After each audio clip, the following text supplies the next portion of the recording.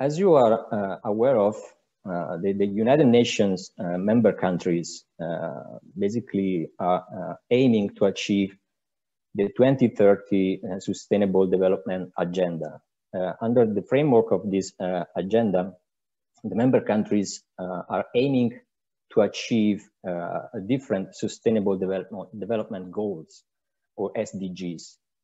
In particular, what is more relevant to when we talk about money laundering is certainly SDG 16, as you see here, which aims at reducing illicit financial flows together with armed flows as well, and to recover and return stolen assets, which goes in conjunction with basically reducing corruption and bribery in all their forms, but also to combat all forms of organized crime. So we see from our experience when we interact with our counterparts in our member countries that basically there are some forms of organized crime which is involved in environmental crimes as well. But this is because organized crime networks are always flexible, sorry, and they are also looking for opportunities. Environmental crimes are offering a huge amount of money available to organized crime, unfortunately, as we will see.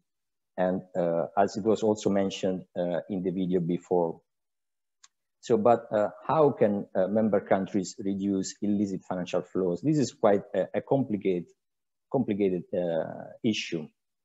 And this is important because by reducing illicit financial flows, obviously we can have an impact on other sustainable development goals. I don't know if you noticed the other SDGs which were shown in the video. In particular, like you can reduce, you can improve gender equality, because obviously you can guarantee access to justice for all.